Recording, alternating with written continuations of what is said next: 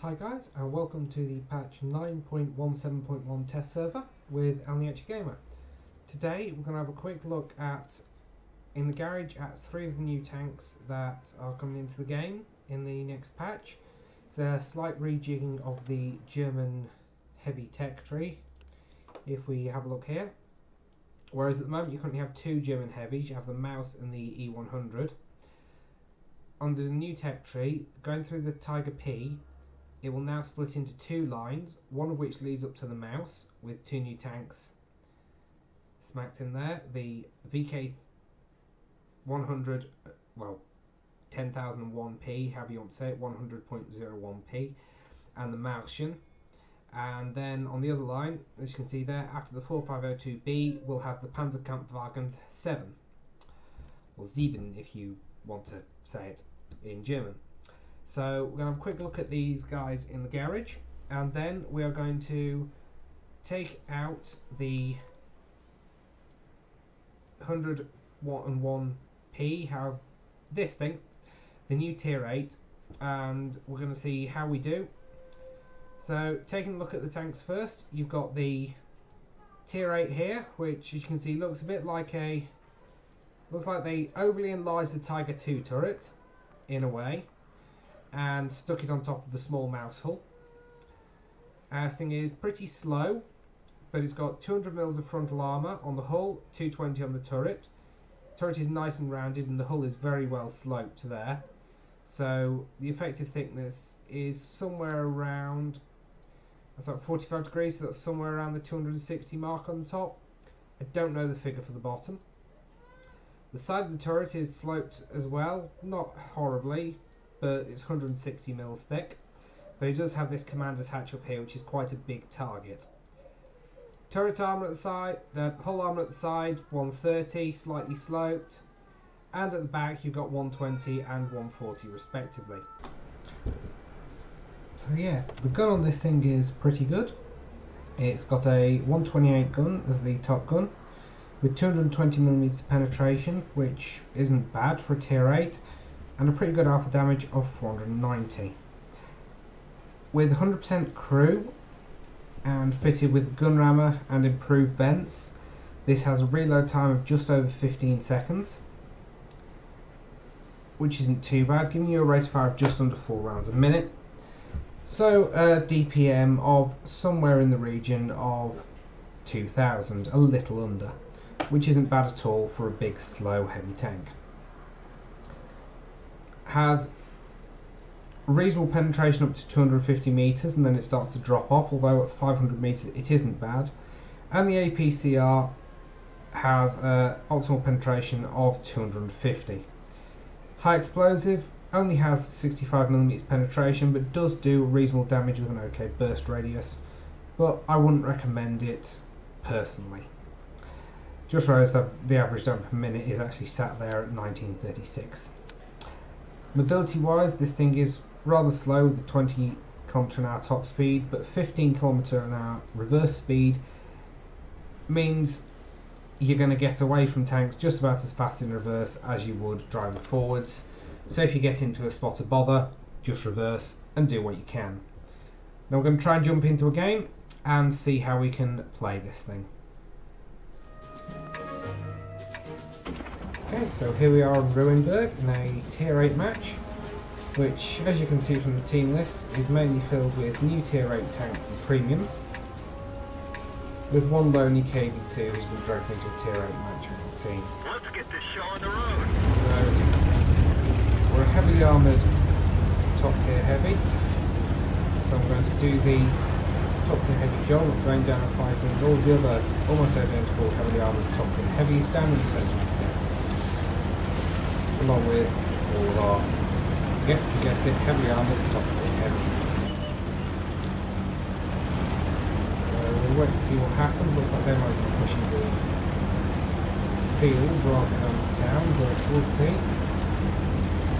As you can see, this thing does manage to maintain its top speed, or rather mediocre top speed of 20 km an hour, despite rolling over bumps and bumps in the road. I'm not going to fire the premium ammunition unless unless I have to in this. I try not to on the test server, even though everyone else does. And there you can see, snap that shot off. I was lucky that connected, but 530 first shot. Try and angle myself up to 80. There we go, took a bounce off the IS-6 and 510 damage that calculated it. And the arm on this, if you angle it nicely, is nice and bouncy. And as you can see, if I aim there, the Tanks VK100 does not seem to be much of a weak spot, not according to the armour thickness indicator. So if I can get a shot past my ally, who keeps reversing out in front of me. Struggling to get through there, so I need to go as fired. Next, I'm going to try and push up a little bit. Just got shot in the ass by one of my own team, which is usual for the test server. We're all jockeying for position there, so I'll leave that flank to them. There's nothing for fighting at the moment. We're going to come down here and see what we can do. Help me out down here. It's a 6th version and 3001p. We're attempting to fight over this side. Hang myself up. Talk about one of the tracks. Let's see, can I get the hits into or is it going to come down? Looks like I'm going to put back. Let's see what version is dead, so.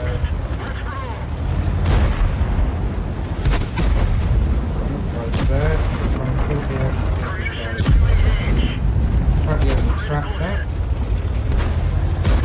but not too worried here. Just going to blow the tracks off a bit if I sit there, so I can take my time to aim at him. And just trying to run away. And of course that shot goes nowhere near. I'm not sure that shot from the only 1,101, whatever you want to call it, on strength and commence cupola, does seem to be a funky weak spot on this, if you can hit it square. And at range, you will struggle with the other zone, which is this one. But let me see if I can just finish this guy off.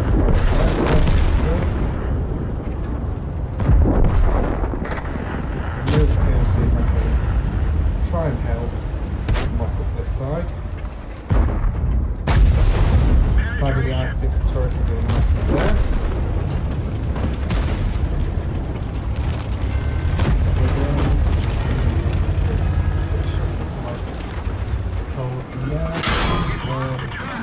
Take a shot in the tracks.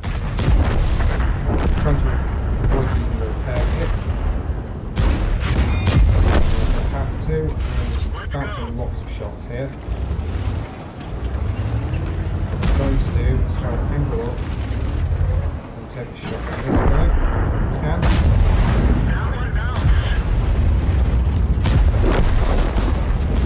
Well, so I need to try and push this corner a bit. I took one of these shots, but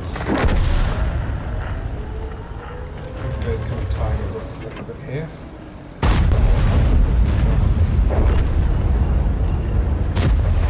Got a light tank coming around behind us, so I'm going to leave him to hold that corner.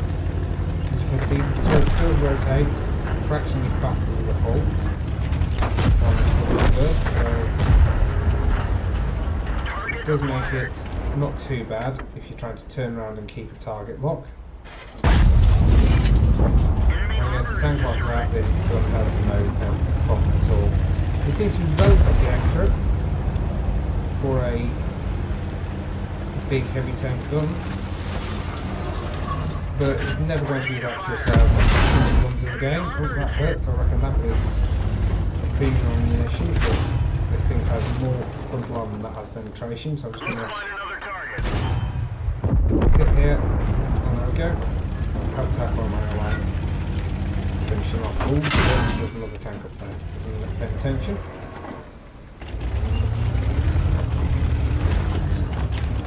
Up here and wait for him to hopefully come round. Can't get a shot there. I'm going to try and move up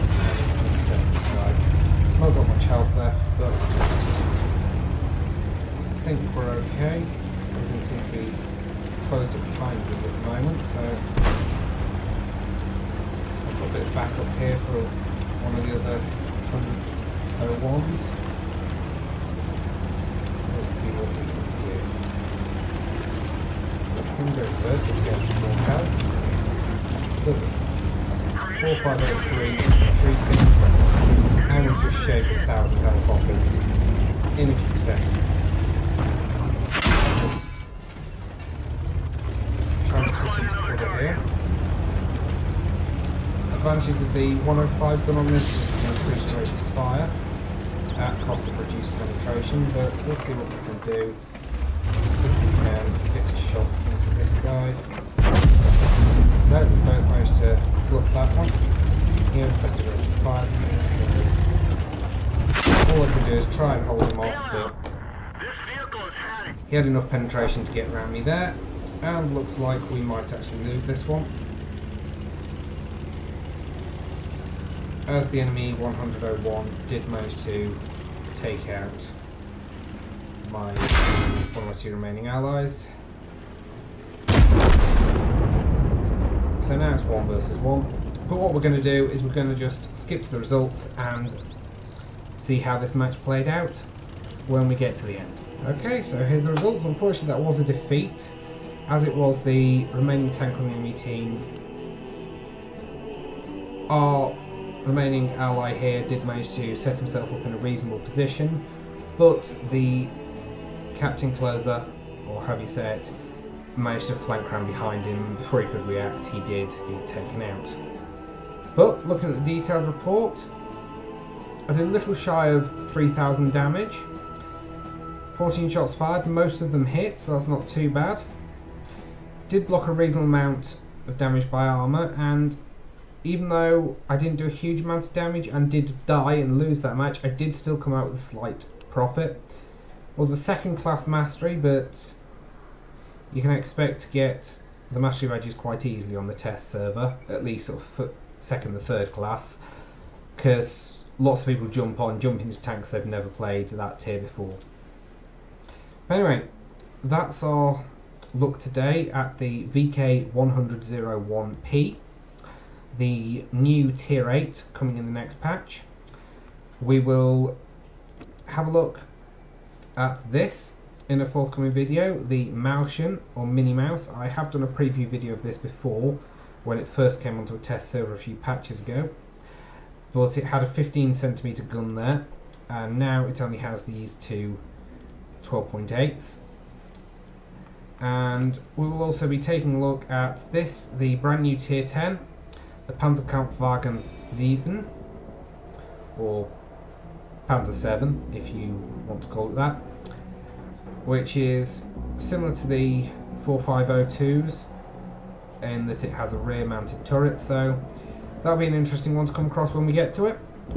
It's mounted with quite a nice 128 gun, but more on that when we come to that video.